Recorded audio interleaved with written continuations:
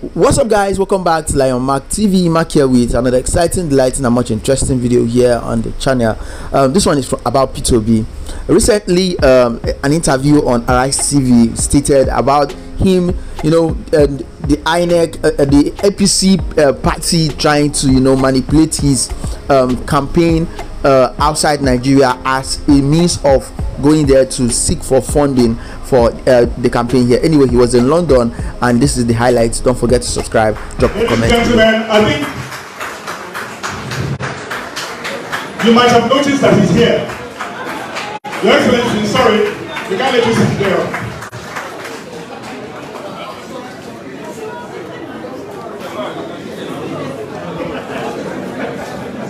Ladies and gentlemen, please, another round of applause.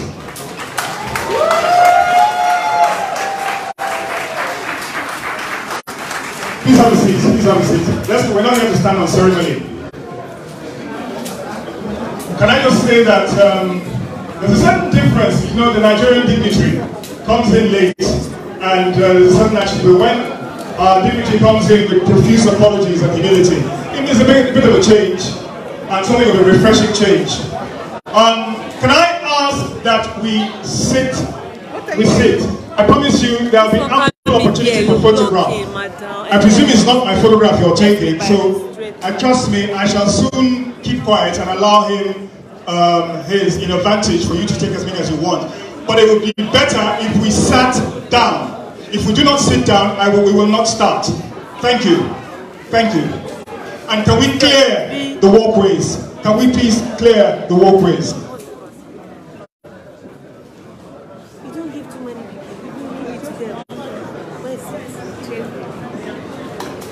Thank you very much.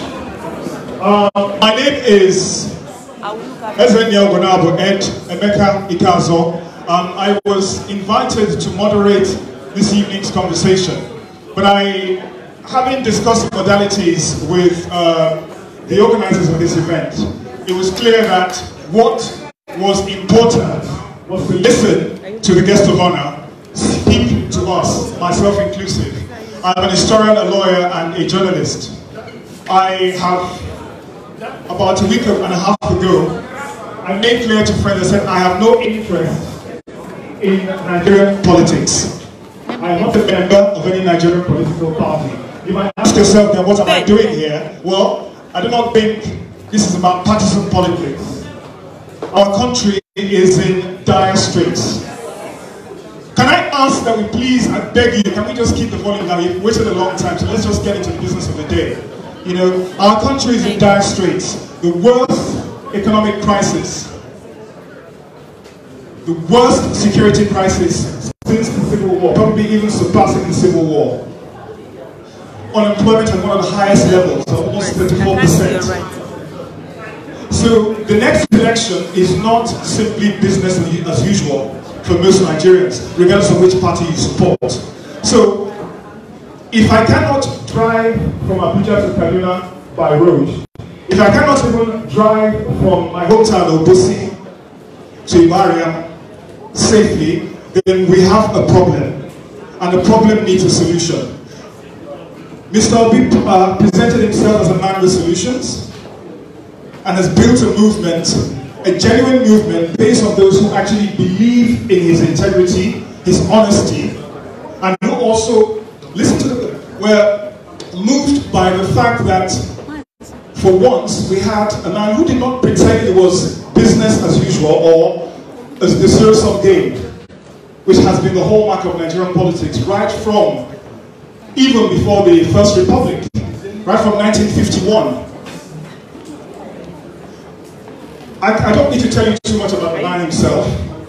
He's a governor, he was the governor of my state, Anambra State. What I would say is that in 1979, anybody who drove down from Niger Bridge, the first thing that you witnessed were those filthy ribbons of disused plastic on okonjo-iweala all the way through. The chaos, the dirt, the filth, the crime. Whatever we say, he will have his critics, every politician will have his critics. every administrator will have his critics or her critics. But what we can say for certain is that by the time he ended his tenure, he left the state better than he met it. I am not his spokesman. Thank you. I'm not a member of his party. But then, I am a Nigerian. I am a citizen of Anambra State. But then, Mr. Obi is not here to trumpet the Anambra message. Nigeria consists of more than just Anambra State. So it poses greater challenges. Challenges that he has presented himself to confront. Challenges that confront every Nigerian. Over 200 million people needing an answer. Needing an answer, because certainly we cannot continue the way we are at present. We just cannot continue. Mr. Obi, if you're still here, Your Excellency, I know you're in demand, but we're going to have to. There's a room full of close to 400 people who have come here to hear your message. Mr. Bill, my questions to him are going to be very simple. You've got a mountain to climb. What are you offering? Before you can solve a problem, you have to know what the problem is. You have to know the parameters of the problem. So I hope that Mr. Obi shall be considering, shall be first of all telling us, because we know what we confront on a micro basis, on a macro basis in Nigeria, but he will tell us what his plan is. Many of you here are undecided voters. Many of you, and you have every right to be.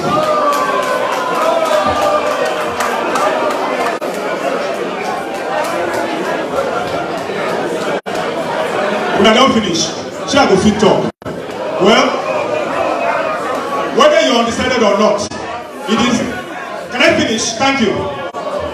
Mr. Obi will tell us what his plans are. Mr. Obi will show us the way forward. If you are not convinced, if you were not convinced before, it is his duty to convince us, and I know that he will. Ladies and gentlemen, I give you Mr. Peter Gregory Obi, Commander of the Order of the Nation.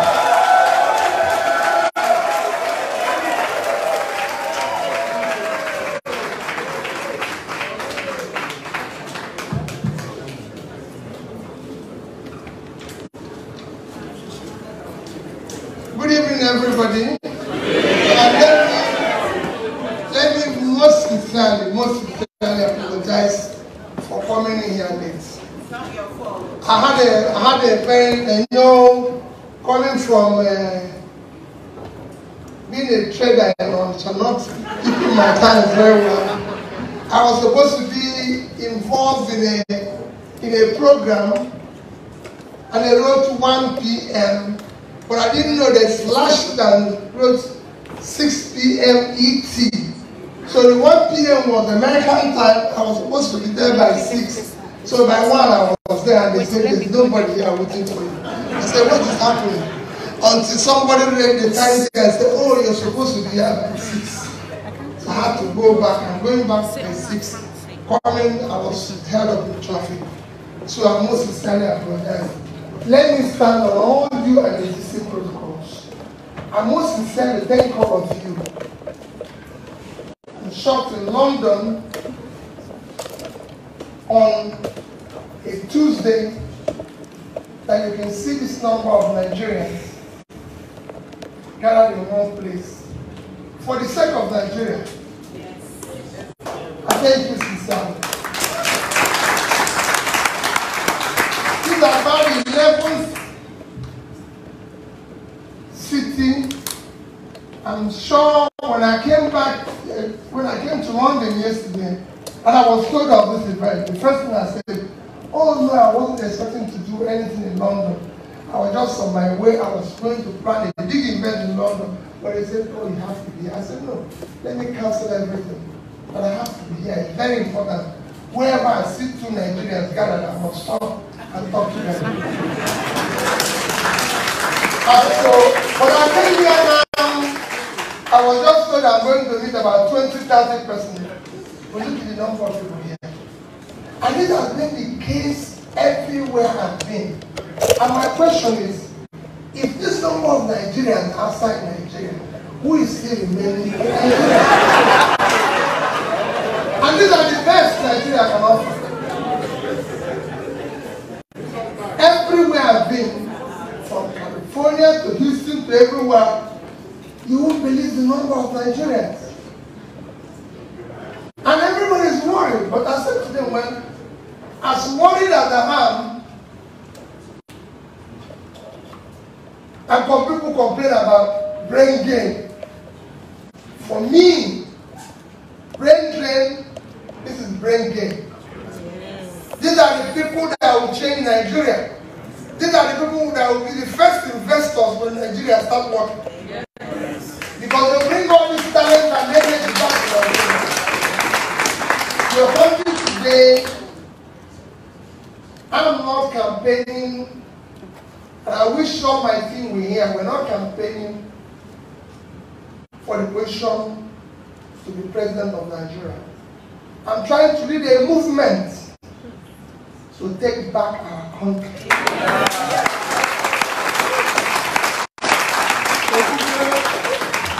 Your country today is a criminalized entity, and it cannot continue. There's no way Nigeria can continue the way it is today. People need to take it back. It needs to be run like every other country. There's no difference between Nigeria and here, where you are today. Nigeria, we have good weather, better weather than this. But more fertile land than they have. Everything is good. God blessed us with both natural and human resources. The only thing that is missing is leadership. And you cannot continue. We cannot continue. Today, when he was talking, Nigeria is a country with the highest number of people living in poverty. There's no reason. We have more people living in poverty than China and India combined. Two countries of 2.8 billion. Yesterday, 1st of September, UNESCO released the report. Nigerian out of school children have increased to 20 million. There's no reason for that. We have the highest infant mortality. We're supposed to overtake India by year 2025. We achieved it in year 2021. We beat that record. We have the highest youth unemployment. Our unemployment man, if you go and check the highest populated nations of the world, we're supposed to be number 6. Out of all that 10, the highest 10, only 2 countries have unemployment of more than 10%. Nigeria and Brazil. But Brazil is just about 13–14%. We are at 33%. If you add unemployment, we are hitting almost 60%. And 60% of this population are young people in their productive age doing nothing. With the energy, with the talent. At least it can go on and on. If you go now and see the most civilized nations of the world, we made the first 10. The most kidnapping, we made the first 10. You know, the highest drug prevalence among youths, 14.8%, when the global average is 5%. You can go on and on. Every news is mad. How did we get here? How did a country once celebrated and everything, respected and everything got here? Its cumulative effect on leadership failure over years, where we refuse to do nothing, refuse to invest in human beings, invest in education, which other nations were doing. And that's how we arrived here. And now it become a mess. When we are busy selecting our leaders based on primordial reasons of religion, my tongue, connection, you know. And when we arrived at this junction, and like I tell people everywhere I go, tell me who is better off for it. Today, the president is from the north. Is the north safe? No. Do they have untold electricity? No. Do they buy bread cheaper? No. So what was the reason for my tongue? What did they benefit because of their tongue? Because if bread was cheaper, we go there and buy it and come. Go to the southwest. Is anything cheaper? No. And people say no. You go to the southeast. It is the same thing. So there's nobody. You can't go from Abuja to Kaduna by the road. You can't go by air, you can't go by train. I went to Katsina campaign, and I was being warned that I have to be careful. I was almost in a tank. But that's where the president comes from. So what is happening here? Everywhere is the same thing. People are suffering there, they don't have jobs, they don't have anything. Some of you left because it wasn't working. Definitely. There are people who left when £1 was £1. There are people who left when it was 2, 3, 4. Now it's 800. Yes, I bought. And I can say, 830 today. you're not better off. Your situation is double one. Those who are there know you're already the problem. But you who even run out here thinking you're safe, your situation is bad. Because you have become the social welfare, the doctor, the funeral director, for those there. Every morning you receive 10 calls, 11 is problem. Yes. Right. And you can't abandon them. No. So your situation is equally bad. Because you'll be asking, how are you? Well, I tell you, oh, this doesn't have jumped into well. The other one has died. The other one broke his leg. The other one, when you're working, you're confused. Because people can't be done well and you're happy. No. So you have a problem. So fixing it is a problem. Yes. Because if it's working, you can have peace. If it's working, you can be rest assured. Nigerians used to, what you used to hear in the past, oh, we are coming for holidays. Oh, we are coming for, so you see them and you're happy. But now, even to go and bury the night is difficult. You bring money because you go buy a soup now. The last day I went, the children of the person went in soup. And I was the only person physically present. Even for Kenneth. Yes. Because if they come, they'll be Now. That's correct. So that's the crisis you face. And that is your country. That is the place you used to look. Even I'm going to go home Christmas. I'm going to even go and celebrate, see my parents, see my relations. And even when you're giving them something, there's a source of happiness from there, going home, seeing your people. Now you can go. Okay. And I tell you, yes, we have a security problem. Some make it look as if, oh, you can't solve it. Oh, you can't do this. It's not true. It's because the system is criminalized by those who are supposed to deal with it. Then nobody gives you any excuse. It is only in Nigeria that I know today that kidnappers will kidnap you.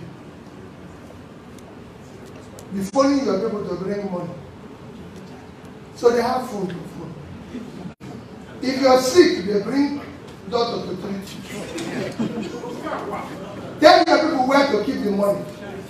But police don't know where they are. But they have food. And where they will keep the money, they know. Everybody knows where they will keep the money. But nobody arrests them. Because nobody knows where they are. They know. They know. They know. We're the only country today where our major means of any foreign exchange is oil. A good chunk of our resources comes from oil. Foreign earning comes from oil. True. We are the only OPEC country that is not producing its quota, apart from Venezuela, because of sanctions. Yes. Every other OPEC country is asking to produce more. Because of high oil price, today the country cannot produce its quota. Because all the oil is stolen. Oil is not sweet, you put in your cake. For you to steal oil, a vessel must come into your territorial waters. Yes. Yes. Navy must approve the vessel. Of course. You can't put it inside the water. Exactly. And nobody cares in a country that is collapsed with debts.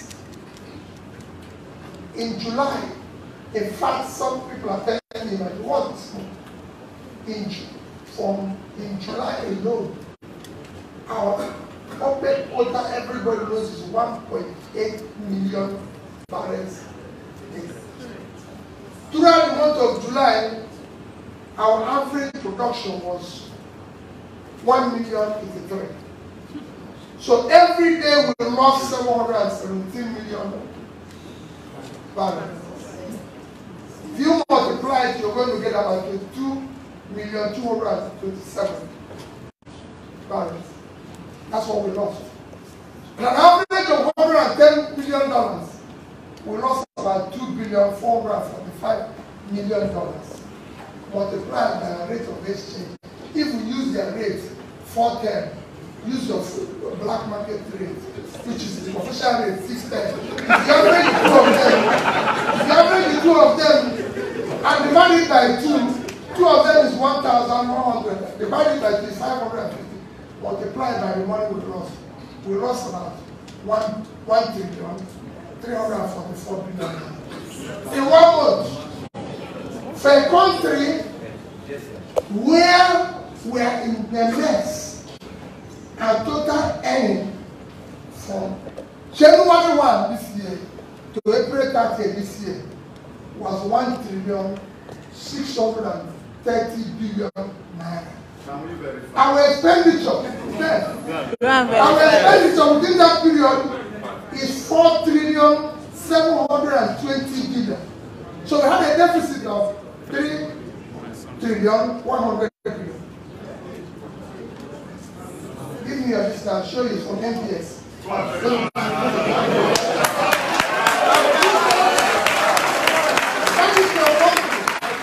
look at the amount of deficit we have. Look at the amount of deficit we have. In four months, 3,100,000,000. Even our debt servicing within that period have now moved to 1,940,000,000,000. It was 210 billion more. And yet, 310 billion more.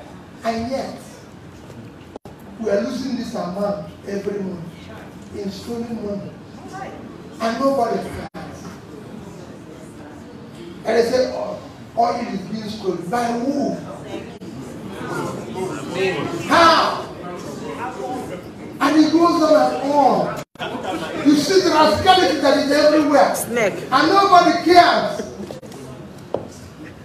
Nobody cares. Nobody bothers. The amount we lost in 1 month is enough to settle all the hassle that everybody is looking for. And they go back to school. And all they ask is fix the school infrastructure. Make the place conducive for education. In a place that is celebrated. And have Nigerians and pass through that system that has been celebrated all over the world. So all we're asking is, my dear people, let us join hands and stop all this. This is a country that has so much potential. Let us move this country. This thing, the money we're losing, the money we borrowed. Nobody is asking, how do we come to where the money we borrowed can no longer service our debt? Can no longer service our debt? Every other country has borrowed money, every other country is owing. But the average debt servicing constitutes about maximum 25% of their debt, of their budget for the year. In our own, it's impossible. Next year, you have seen next year presentation of our budget. We have a budget of about 20 trillion, we're going to borrow 12.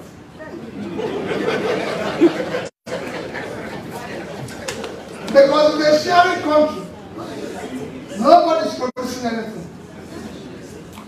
The entire country is not producing anything.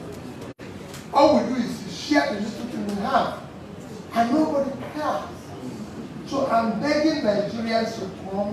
Let us take back our country.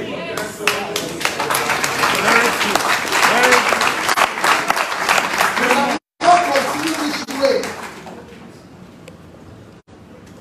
If we get it wrong in 2023, I assure you that will be the wrong. There's nothing. Because today, non-state actors are in charge. They give warning, everybody runs for cover, nobody cares. Nobody cares. All people are waiting to see the remaining one. Sure. And then today, nobody knows how to deal with it. If you go to NBS now, they tell you the official debt, oh, we are owing 41 trillion now. 41 trillion is not true.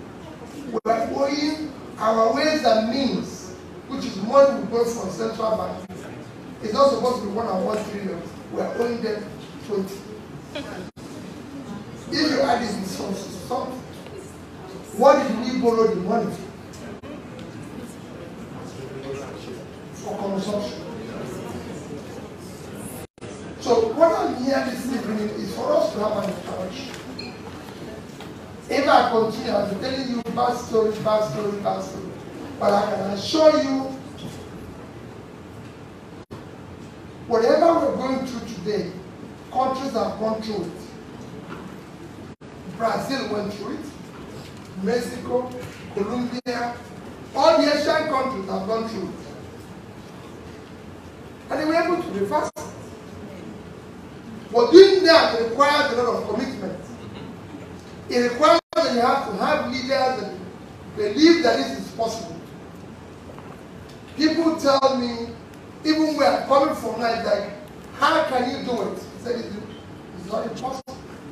Just need to shut down the place and start doing things in the right way. Just simple, doing it how other people are doing it.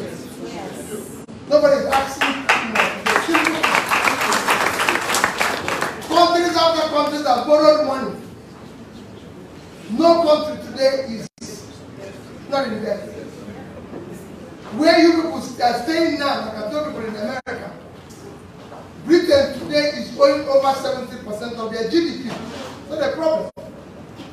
After COVID, they even get people money free to reflect it. Yes, if they need it, because if they don't need it, the economy will collapse. So everybody is doing it. America did it. Japan owns 230% of their GDP, but everybody knew what they used the money for. They used it when they had an economic problem to reflect and keep their economy going. And besides, they own the highest treasury American treasury today is owned by Japan. So there's something that if you go and say to them, okay, you must pay something, they have something somewhere they can give you small. I told him that if the man who had owned comes, because they were throwing the money away, it's not there. It's in stolen. And that is the challenge we face. So we need to start reversing it.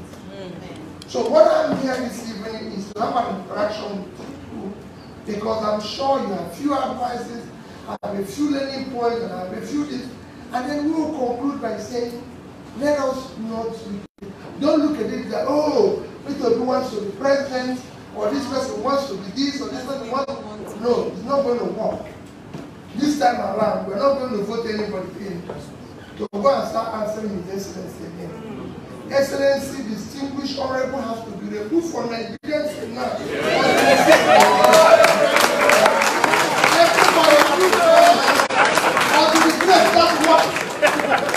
So every 24 hours must get it to work, and it can work.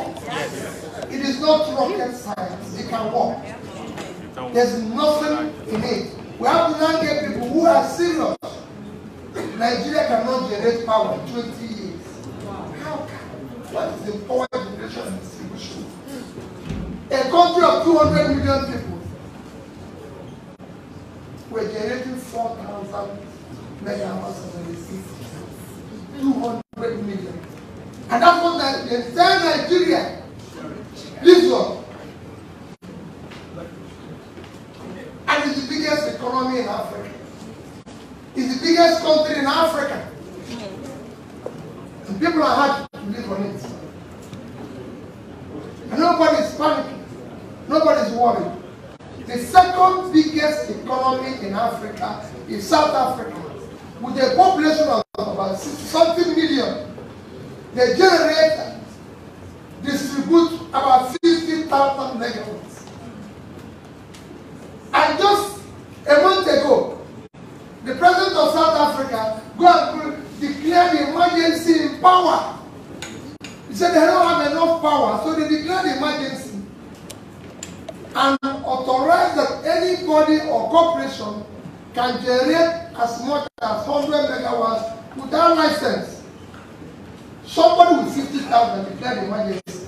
Somebody with 4,000 is keeping quiet. It's an error. Egypt is doing over 50,000. The fastest deployment of power in the world today is Egypt, Vietnam, and India. These three countries have doubled their power generation in the past 5 years, between 2015 and 2021. That means I went to Egypt, I went to the power plant, I went to those who build it, I went to those who finance it, and I didn't see anything. Why? And the company was working in Nigeria. And I kept asking them, if you did this in Egypt, why didn't you do it in Nigeria? What happened? They kept quiet. Because they're Nigerian, they're Egypt. So you did this for these people. Why didn't you do this for these people? What happened? They didn't want to answer me. Because I know what happened. Everybody knows what happened.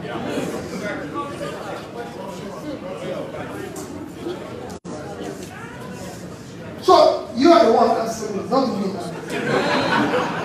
But that's where we are. For how long are we going to be in this situation? For how long? You can't control.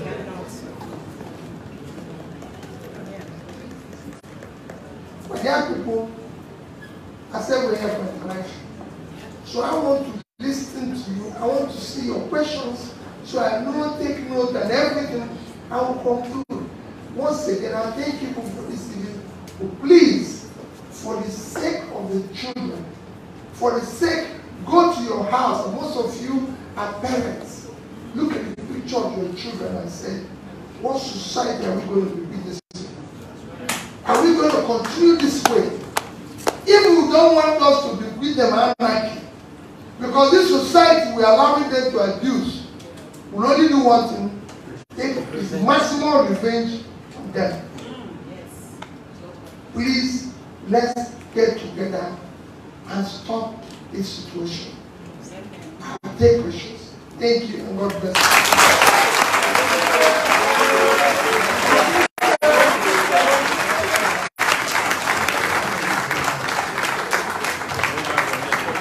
So we're going to take questions now. Let me start with you, sir. We'll bring the microphone to you. I'd like you to tell us your name and your question, but please keep it as brief as possible because we've got a full house. Yes? Keep your questions brief. Thank you. Thank you very much. We so much appreciate you, His Excellency. I'm going to remove his now, but Mr. Peter will be from the President is late straight away. Thank you. We're glad to have you. My name is Dr. Michael Chukwujeku. I'm an expert of sustainable development, teaching in London South University. I'm an architect by profession. The coordinator of Rescue Nigeria. And also, the question is,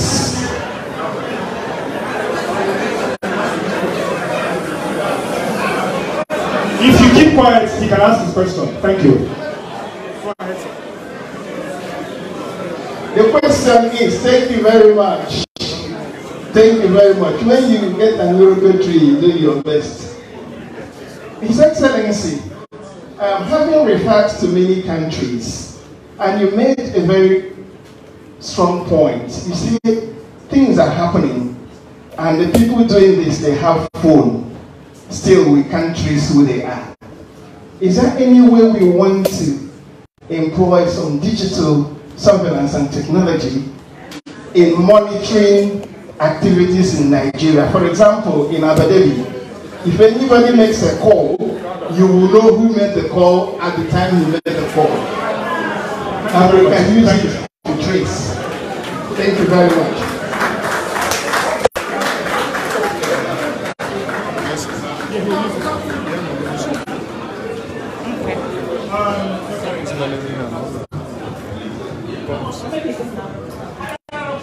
Everyone. I'm going to be very brief. My name is Ngozi. Mr. President V, well, thank you for this. We know something, you know something. I've learned a lot. However, can I ask you a number of questions? Sorry, it has to be one question. One question, please. Within the Constitution of Nigeria today, which stands from their politics, the 1999 legislation, okay, which has divided the country. And that means, come, give me time, please. Which means, just a quick question. When you get into office, name Patrick Maido.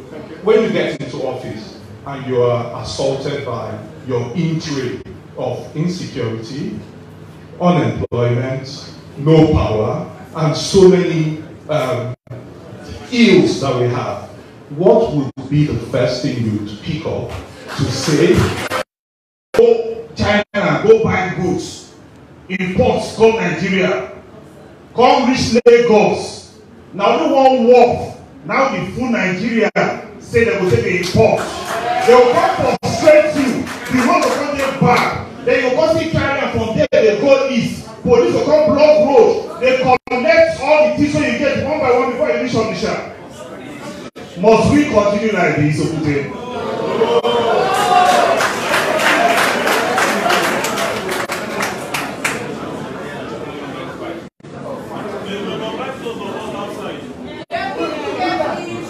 Please, can we keep it down? I beg you, so we can hear the questions. We'll get to you. Thank you.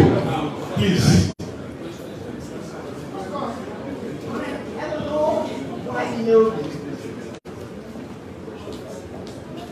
Nigeria is blessed. Yes. With almost 50% of women and girls. Oh.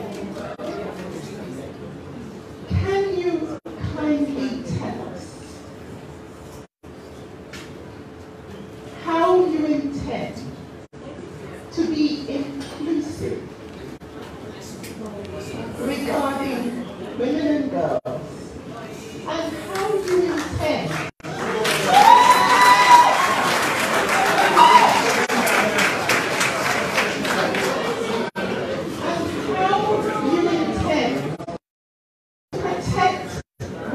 girls from the pervasive violence that they undergo. A situation where 1 in 3 women and girls have been violated in one way or the other.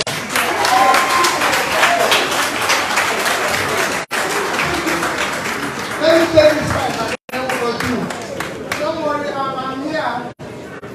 But I'm sure that if I'm involved, nobody will get away with this issue of sexual abuse, rape, or any form of current violence against women. Child, like I said, we have to have adequate laws to punish people that do the wrong thing. And it's a critical component of what we must do as a nation to make the nation work. I have a daughter, so I know I don't want it. I talked about work this evening. Nigeria have all it takes to earn huge living from a sports system. But because some people live up to confusion, they will not allow it. That's like they wouldn't allow Nigeria to be opened up. And I assure you, that situation will change. I don't need that. Of course, you know everything I work, I know very well. I'm a trainer. So that's why I wouldn't even bother. There will be a total change. Nobody will. So that's about what is my first priority? What is the second? What is the third? We are going to deal with about 1, 2, 3, 4 simultaneously, but number 1 is security.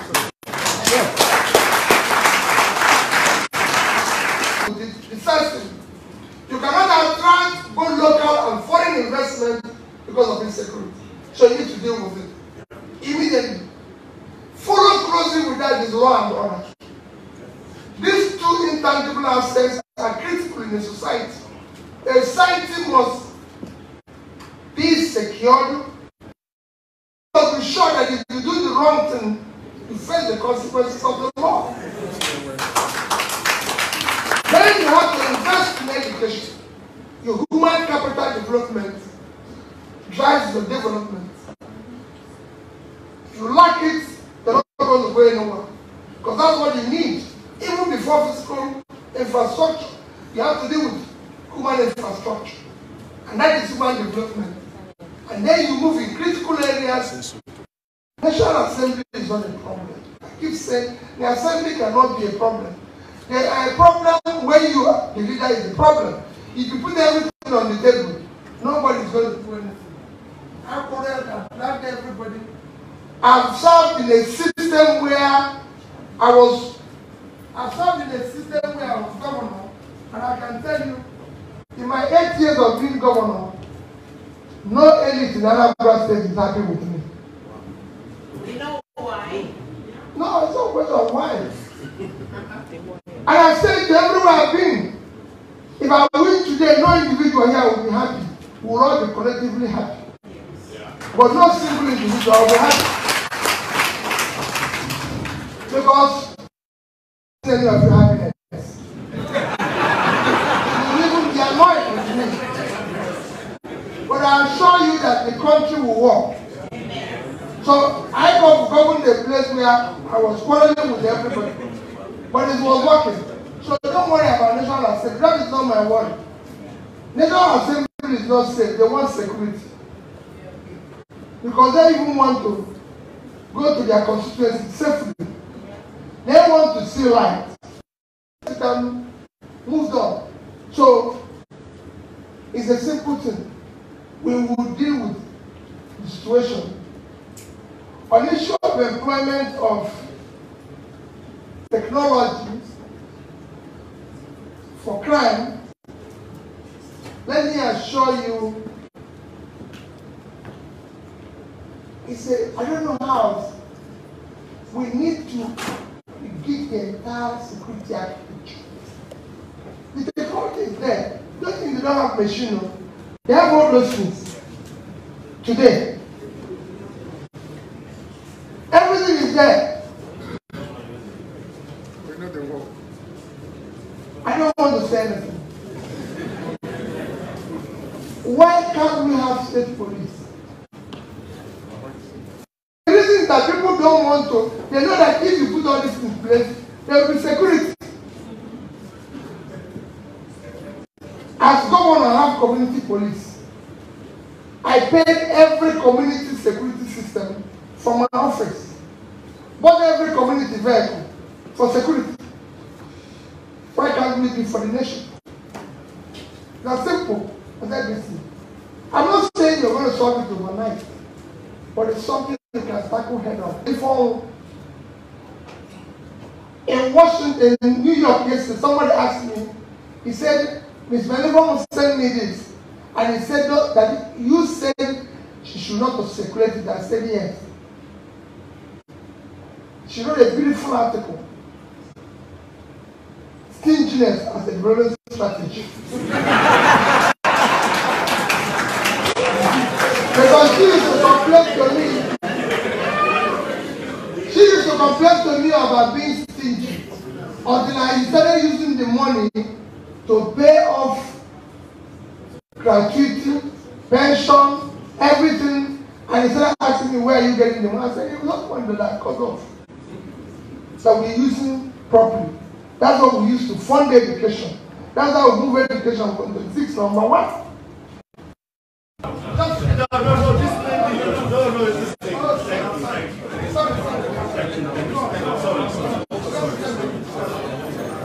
Your Excellency, by the grace of God, President. Okay, so the question is, what are you going to do about this immigration in regards to the Chinese that come into the country? They set up manufacturing facilities all over the place, and they don't employ fellow Nigerians. They just keep it to themselves, and they do a lot of illegal stuff. So they come in container loads come in with new immigrants of Chinese. What are you going to do about that?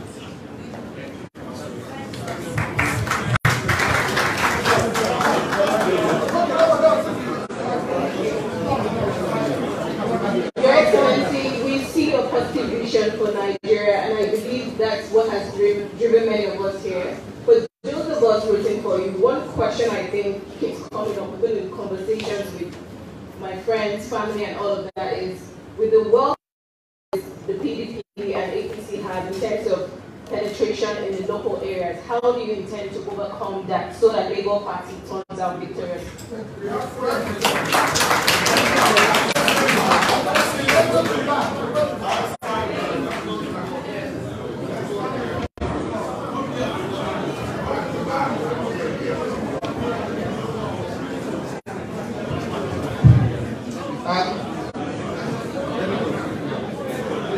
I'm not happy that you're going to come into government, and the people that are driving the corruption, are they going to be people that you're going to show an example of what people do when they come to the country?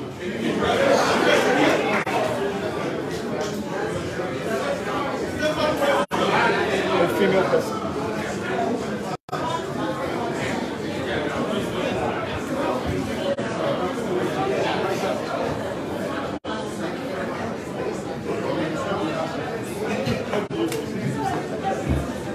I know.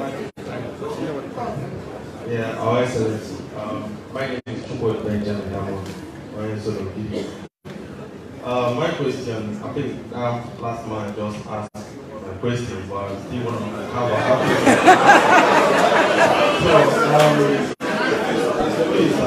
how you going to battle or tackle or fight with this cabal that we have that as well?